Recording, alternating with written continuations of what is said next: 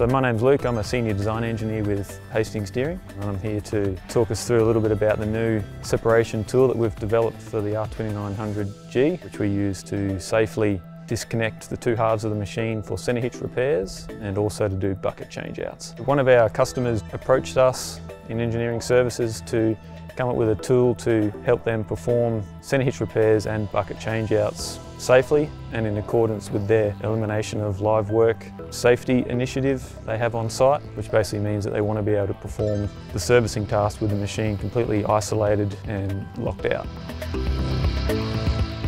With the frame separation configuration, we drive the machine over a frame and dollies that are on the workshop floor, and once the machine is safely supported at the front and the rear, the dollies are hydraulically actuated and push the front of the machine forward around about 1.8 metres.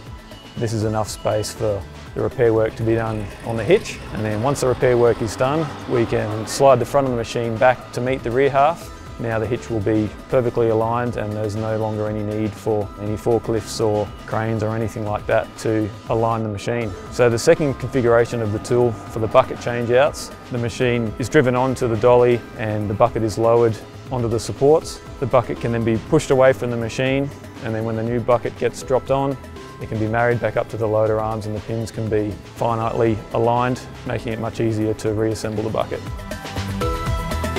So it was very much a collaborative approach between ourselves and the customer, sharing design reviews and concept images along the design process. So probably about 4 months design work internally, and we presented a final concept to the customer for their sign-off. Fast forward a few months and we've had the tool manufactured locally. Here we are in Alice testing it out for the first time, validating it, making sure everything works as it's supposed to. Using this tooling, we've enabled the customer to be able to complete the job quicker and safer and in accordance with their elimination of live work procedures. So less personnel need to be involved with the job. We have less equipment being used. So it's very satisfying to come up with a concept on a computer screen and in a few months' time be able to see that come to life. I guess most of all it's satisfying to be able to know that you've helped the customer achieve the job quicker and safer